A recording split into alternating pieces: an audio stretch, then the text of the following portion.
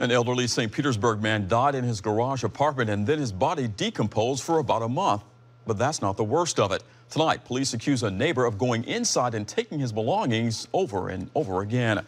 News Channel 8's Peter Bernard joins us now live from the Pinellas County Jail with the very latest on this story. Peter. Good evening, Josh. That neighbor, Janet Guzalak, is here facing burglary and other charges. Police tell me they caught wind of this when they heard that she had been talking to someone who, about someone and referred to stealing from a dead man. Neighbors who lived near this small garage apartment noticed a strong, foul odor in the air. Many thought it could be an animal, perhaps a raccoon or a possum.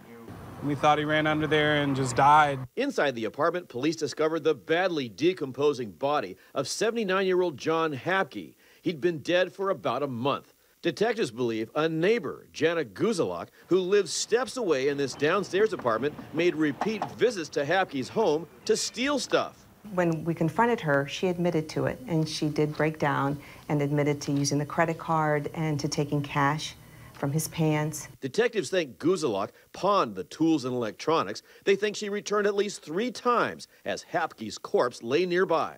I think that's about the lowest form of you could be on the planet. Neighbors are upset somebody would steal from a dead man. That could be somebody's grandfather, you know, and I don't think they think too kindly of somebody going around doing something like that. Elizabeth Blankenship put out bleach when her landlord wouldn't take care of the smell. I felt bad. I feel like I should have, pursued it more towards the landlord, like get rid of this smell, and then maybe they would have found him. Now this mother of a 7-month-old baby is facing serious charges. I don't even know how you'd walk in the house really with that huge of a smell and nonetheless go along with stealing his stuff.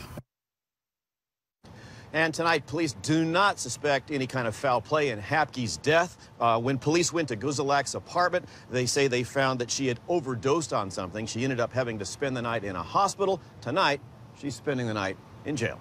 Josh? Well, Peter, what do police believe that she did with that money and the credit cards? They believe they used it as her own personal bank account. She used the cash to spend on things that she wanted, and they say that she went around with the credit card and bought groceries with them. And that's over the past few weeks that they say that went on. All right, Peter Bernard, thank you very much for that live report from Pinellas County tonight.